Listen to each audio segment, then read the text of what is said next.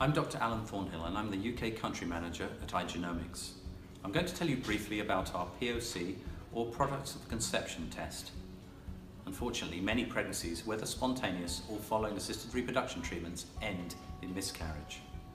In fact, more than 50% of miscarriages in the first 3 months of pregnancy are the result of chromosomal abnormalities, and this includes women who have undergone assisted reproduction treatment. All fetal cells must have 2 copies of each chromosome, one from the mother's egg and one from the father's sperm. Abnormalities in the correct number of chromosomes can cause fetal malformation, miscarriage, or neonatal death. So the diagnosis of a chromosomal abnormality can be important for planning future pregnancies. The POC test is suitable in case of miscarriage following a spontaneous pregnancy or miscarriage following assisted reproduction treatment.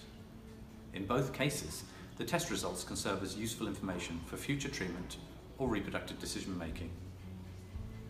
The POC test analyses all 24 chromosomes using next generation DNA sequencing, or NGS, technology to check if the miscarriage was the result of chromosomal aneuploidy.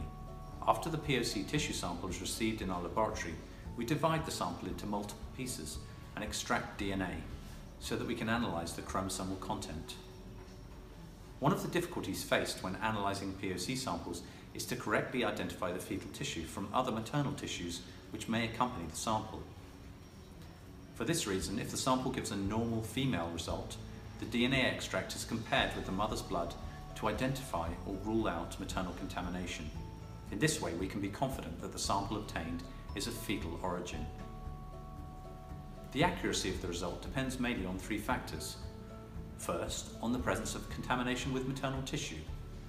It's important to obtain the cleanest possible sample and to avoid taking maternal tissue or blood clots.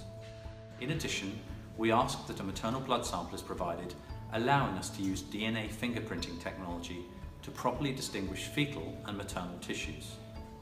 Second, it's important to know the week in which the pregnancy stopped progressing, as that has an influence on the size of the fetus and the chance of the test working properly.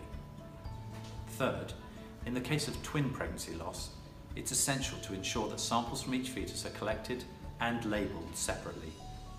Finally, I'd like to thank you for placing your trust in Igenomix. If you've suffered a miscarriage, this test offers important and reliable information about the possible causes and can help you and your doctor to make informed choices about your treatment to improve success in the future.